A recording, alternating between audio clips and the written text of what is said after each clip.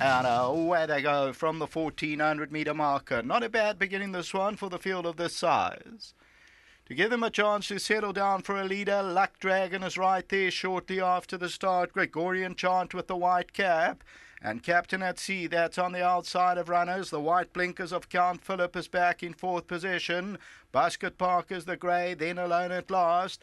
A Galtero's on the outside of runners.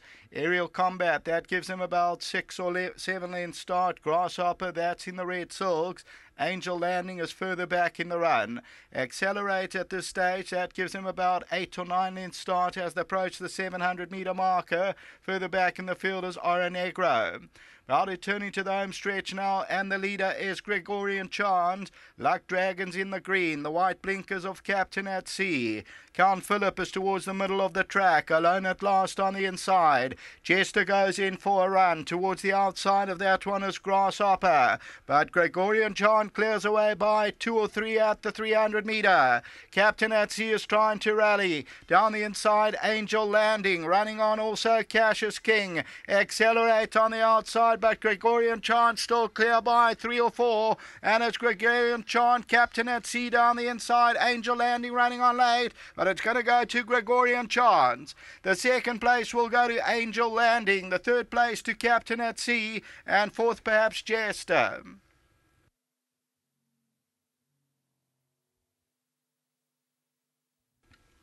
Number 11, and it's Gregorian Chant. Equipped with the blinkers, I must say, went down the best that I've seen him go down to the start. I remember on earlier occasions I did say at Greyville that he didn't stride out well, and that's when he got scratched. On this time out, the best I've seen him go to the start, blinkers equipped, and took the lead shortly after the start and wins it by 3.5 to 4.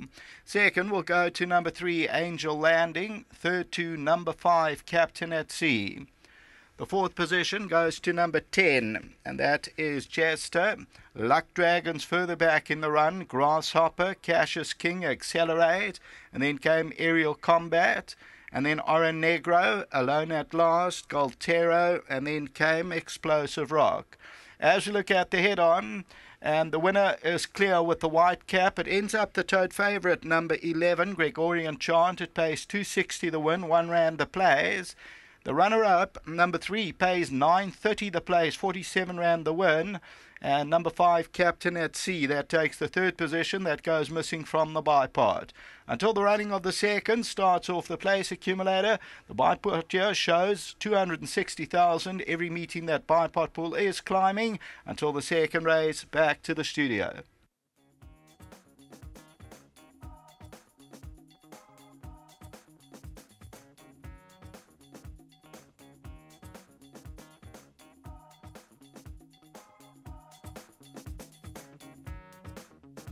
Well, the son of Trippy called Gregorian Chant has come through to open up the meeting. He's had 2 runs in the province, and just chatting to Barbara off air, the blinkers seem to have helped him in a big way today, and he won very comfortably today, Barbara. Yeah, so he's always been consistent. Anthony spoke to us the other day and said we should put the blinkers on, it should help him. He wanted to take him to the front, and exactly what he did, and he did it. I just want to say well done to the owners, Drakenstein, Law Marines Racing Syndicate, and to everyone back at home. Well done. One more runner to go. It's a long wait for you. Very long wait, yes. Got Ruby Gem in the last, taken the blinkers off her. Let's just hope she runs a better race than last time. Last time out, I'm sure I'll chat to Anthony about that. I see the saddle did slip. Yeah, I know, she pulled a bit too hard with the blinkers on. That's why we've taken them off again. Let's just leave it up to Anthony. Well, keep up the good work, Barbara, and give our best to the boss. Dean, where's he today?